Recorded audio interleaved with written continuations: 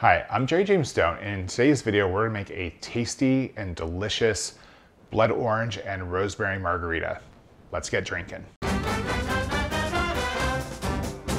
Okay, so before we start making this margarita, we need to make the simple syrup that's used in the margarita, because you want to have enough time for the not only to steep, but also to cool down to use for a cocktail.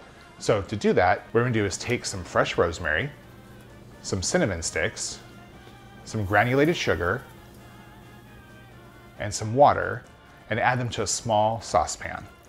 Over medium heat, let that come up to a low simmer. While that's happening, go ahead and stir it to dissolve that sugar.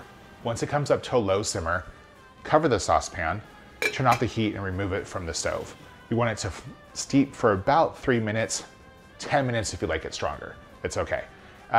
You'll kind of figure out what works for you.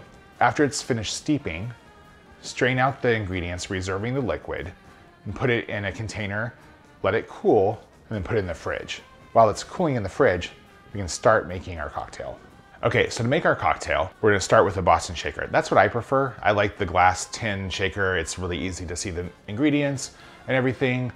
You can use whatever you want, but go ahead and fill a mixing glass 1/3 of the way with crushed ice. Now we're gonna add in our blood orange juice, the freshly squeezed blood orange juice. The simple syrup should be completely cooled, but go ahead and add in the Rosemary Cinnamon Simple Syrup, some fresh lime juice, and then the tequila.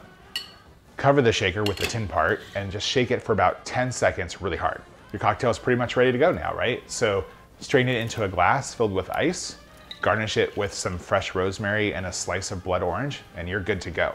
If you like this video, give me a thumbs up. If there's something that you want to drink, hey, drop a comment down below. And if you like to cook, drink, and eat like I do, I release new videos every single week, so please subscribe. See you guys next time.